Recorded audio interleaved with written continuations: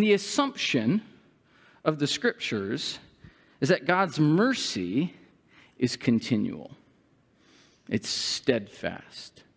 It's ongoing in your life. It's not a one and done event back in the past when Jesus died and rose.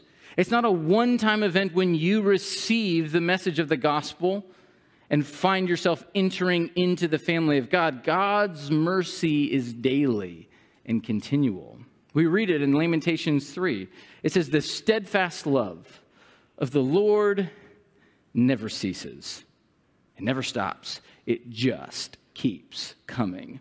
His mercies never come to an end. They are new every morning.